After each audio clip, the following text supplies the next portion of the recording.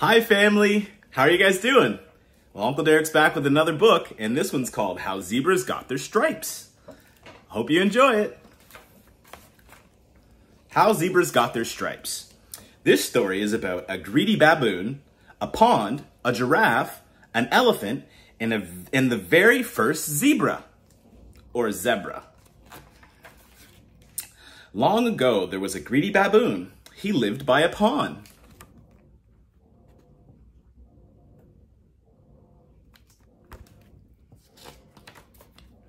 He wanted the pond all to himself. Everyone was thirsty. Baboon didn't care.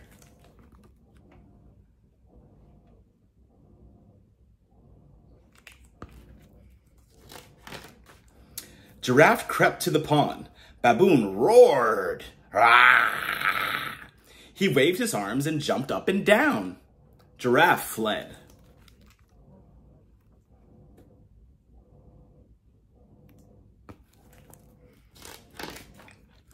Elephant went to the pond. Baboon roared again. Rah! He jumped up and down and waved his arms. Elephant fled.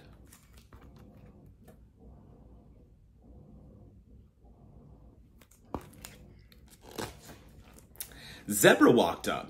Baboon roared. Zebra stamped his hoof.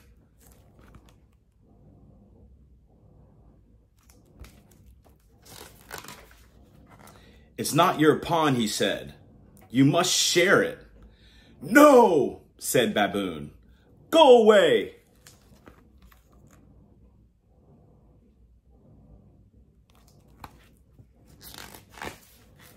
Baboon got lots of sticks. He piled them by the pond. Then he lit a big fire. Now everyone will stay away.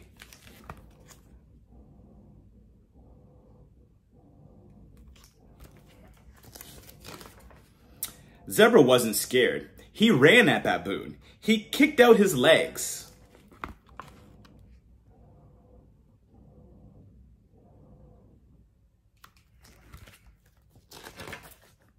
Baboon flew into the air. So did the sooty sticks from the fire.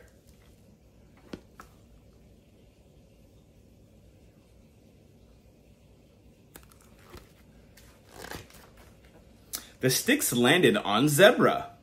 Baboon landed on his bottom.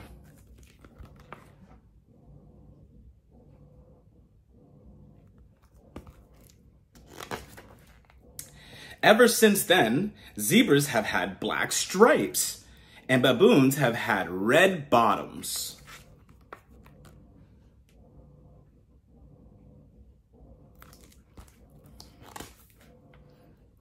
The end. That's a story about how zebras got their stripes and why baboons have red bottoms. I hope you enjoyed it. Till next time.